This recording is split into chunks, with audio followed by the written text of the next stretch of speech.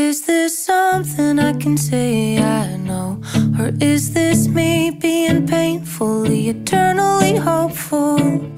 Oh God, you have no idea what you're doing, but I do. On the 9th of May I wrote it down.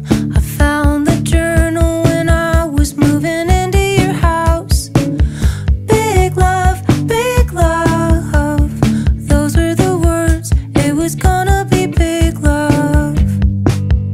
It was gonna be big love. Is it gonna be okay if you keep some things just for you and I keep some things just for me?